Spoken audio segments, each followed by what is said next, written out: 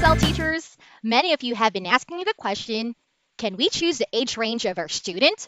The answer is no. You can teach toddlers, children, teenagers, young adults, and even older adults. Now, the problem is, what if your student is way, way, way older than you, like 10, 20, 25 years older than you, and your student is smarter than you? By smarter, we mean someone who has more experience, knowledge, and wisdom in life. What are you going to do? Teachers, it's important that we're always ready.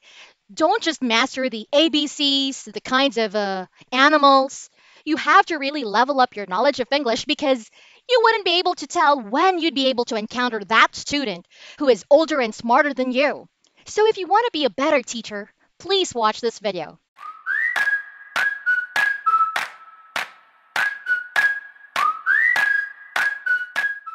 Before we get started, please don't forget to subscribe to my channel, Teacha Karen, and give this video a thumbs up. And teachers, just to give you a background, I've been teaching adults since I was 23 years old. Yep, I've been teaching for about 8 years now, so you do the math.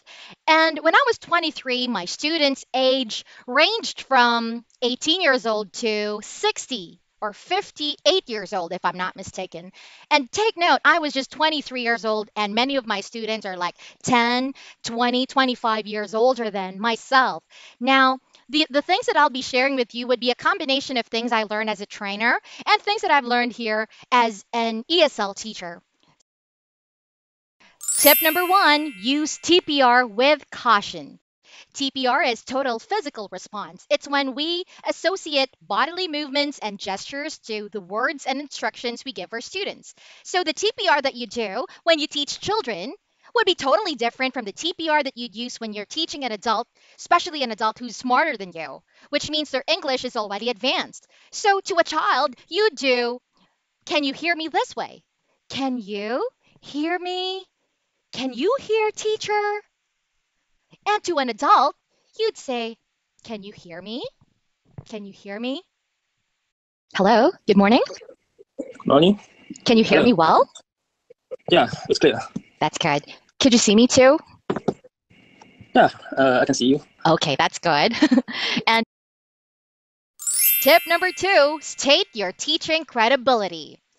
You have to share with your students what your teaching experience is, what your teaching background is. Do you have a degree in education? Have you been teaching for a year now, for 2 years, for 3 years? How long have you been teaching? And other than teaching, what is your job? Are you a businesswoman, a businessman? Are you a doctor? Are you a lawyer? Are you a school teacher? What do you do for a living? So the purpose of sharing these things to your students is to establish your credibility.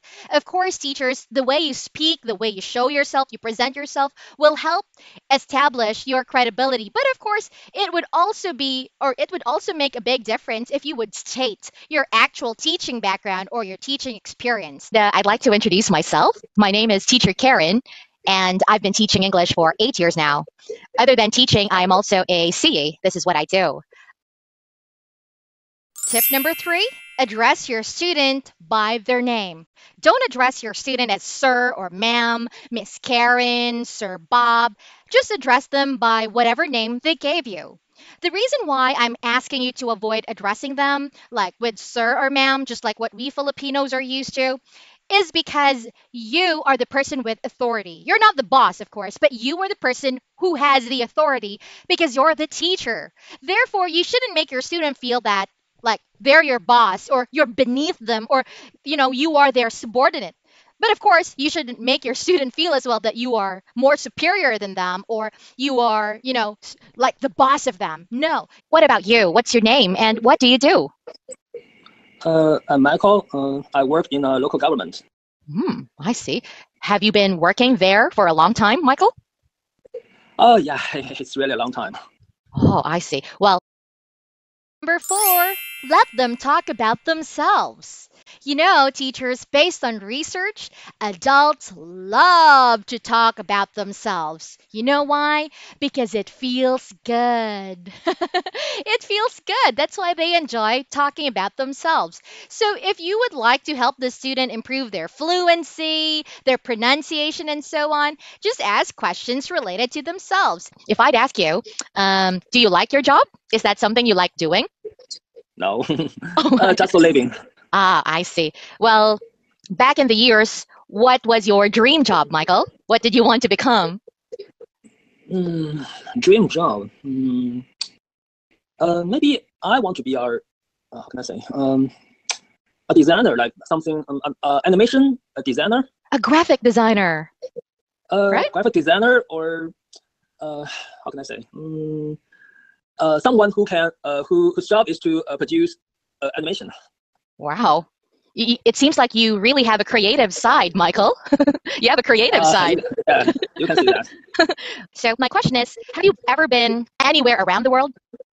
Yeah, I have been Singapore, Saipan Island. Wow. Okay, it's not, yeah, and the west coast of the USA.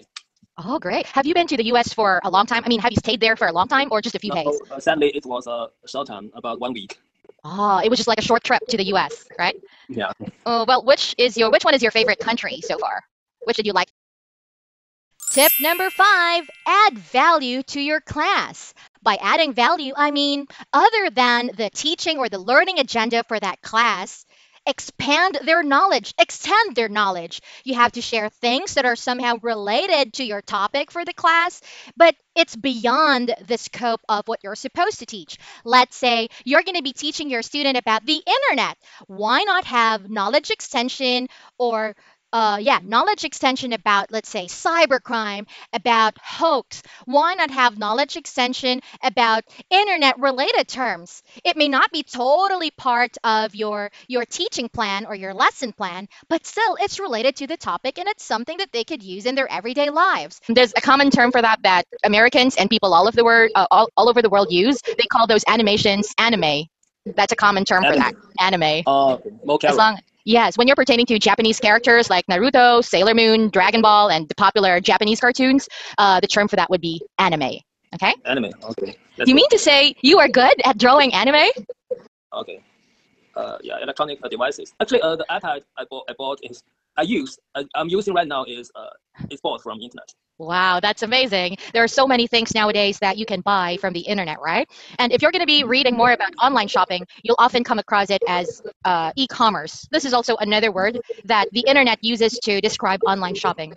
E-commerce. All right? E-commerce.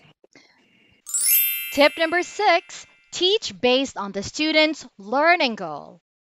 You know, when you're teaching adults, they always have this goal or this motivation. They want to be better at what they do. They want to be able to do their jobs better. They want to be able to teach their children. They want to be able to look up information online. They want to be able to speak well with foreigners. So many reasons, so many motivations, teachers. And what's important is your lesson, the objectives, and the reason why you are asking them to do what you ask them to do should revolve around their motivation. Let's say the student wants to teach their children. Oh, by the way, you can also use this lesson material when you are teaching your daughter about the alphabet. You see, again, I am relating it to their goal. Interested in knowing why you like to learn English, Michael? What is this interest for? Um, okay, it's a big story. It's a big question. I just put it easy. I think I'd like to get a foreign information by myself, not by a second hand. Ah, you mean to say when you're looking things up online and it's in a foreign language, you want to be able to understand it well and be able to look up any kind of foreign information by yourself. Is that right? Mm, yeah. I don't want to, it's so complete. You get so many information from internet, and some of them are fake, and I want to be full from them. Ah, I see. You want to be someone who is wise whenever you are browsing the internet. That's actually that term, that false information that you get on the internet is actually called a hoax in English. Have you been using Tip number 7, relate the lesson to your student. Every single time you teach them something, you draw it from the student's experience or your experience as the teacher. But of course, our priority would be the student's experience. You could ask them if they've already experienced eating in a restaurant, in an American restaurant, when your topic for the day would be about dining. You can ask them about their favorite movie when your topic for the day would be about going to the cinema. You see, we are always relating it to their experience because for adults, it's easier to learn something if it's relatable. Now, my question for you is what is the main purpose of the internet in your life? What do you usually use it for? For me, its main purpose is to get information, to watch videos on the internet, some videos about English, or some videos, some TV series, like American TV series. Right now, the new season has published, which is Love, Machine and Death season 2. Oh, by Netflix. oh, you're able to watch Netflix. Do you use VPN?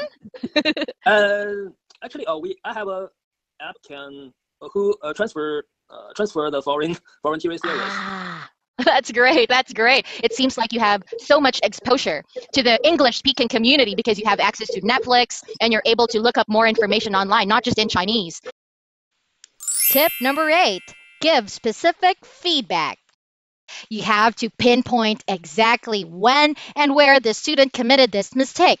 That's why it helps a lot if you're going to be able to give feedback as soon as possible, like right away. Of course, it shouldn't come to the point where you are interrupting the student. Never do that. Just let them finish, then right after you could provide your feedback. And in regards to your answer, Michael, I'd like to give feedback on 2 words that you just said earlier. Let me put it on the board first. The first word is purpose. Purpose. Make sure you do not add an additional sound here because sometimes it sounds like purpose, purpose. Instead of purpose, it's purpose, pus. Okay, purpose. Yes. Now, for the word internet, make sure you do not add an additional sound here, making it sound like internet. Internet. There's actually 2 ways to say it. It's internet, net, internet, or this is the American English on how to say internet. We say internet. Internet. It's easier. Either you say it as internet or internet. Tip number 9, always verify understanding. It's important, teachers, that you always ask open-ended questions such as, what questions do you have? Are there words here that you don't understand? Notice, teachers, I'm not asking the question, do you have questions? Because if you ask that, most of the time they just say no. And it's important that you encourage your students to ask. So oftentimes you have to verify the student's understanding. The words inside the box here. Can you please read all the words inside the box first? Okay, history, human, information, communication, business. Are any of these words unfamiliar to you, or do you know them all?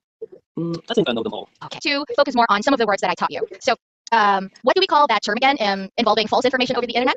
How do we call it? Very good. How do we spell it? How do we spell it? H-O-A-S. Very good. What's another word for online shopping? E-commerce. Very good. And how or what is another way for us to say the prefix inter? Inner. Yes. Could you read this for me, please? International. What about the second way of saying international. Aha, good job. International. And finally, give practical advice. When we say practical, this would be things that they could do in their everyday lives, that it's going to be fitting in with their schedule, with their lifestyle. At the same time, they can use it to better how they do things. And when it comes to useful advice, I'll be creating a separate video on useful pieces of advice that you could give your students. But teachers, one thing to avoid is that you shouldn't be giving generic pieces of advice, just like watching English TV shows or reading English books, and that's it. Don't stick to that. Your feedback and your advice should be customized and personalized. And what I also notice, this is also a skill for advanced English learners. You self-correct, which is good. And I need you to continue doing that. That when you mispronounce words, continue correcting yourself right away. Okay. Thank you for mentioning it. Sometimes I feel regret. So I feel awful for keep self-correcting myself. I feel because I have made a false. So something I feel regretful. Well, yes, it does feel regretful and it's something that, feels doesn't feel good, but it's something that will remind you constantly of your mistakes so that the next time you wouldn't do it again. Just like how you are correcting yourself with your grammar. I notice you also correct yourself when your sentences are grammatically incorrect. In the early stages of your English speaking, you will notice that you are self-correcting more. But the more you get to speak with someone in English, you will be self-correcting less. It lessens over time. There you have it, teachers, the 10 tips on how to be a better teacher to older and smarter adults. I hope this video is helpful to all of you. And to those of you who don't have teaching experience, or let's say this is your first job, don't worry. I became a teacher or a trainer at the age of 23 with zero teaching experience, right? It doesn't mean that just because you don't have experience would you be a terrible teacher. As long as you have passion, you have dedication and commitment to better yourselves, you can even be better than teachers who have years of experience. Okay, so don't forget, teachers, to do the usual. Give this video a thumbs up, subscribe to my channel, Teacha Karen, and comment down below if you have any questions about this content or any video requests. And be a blessing to the people around you. Goodbye.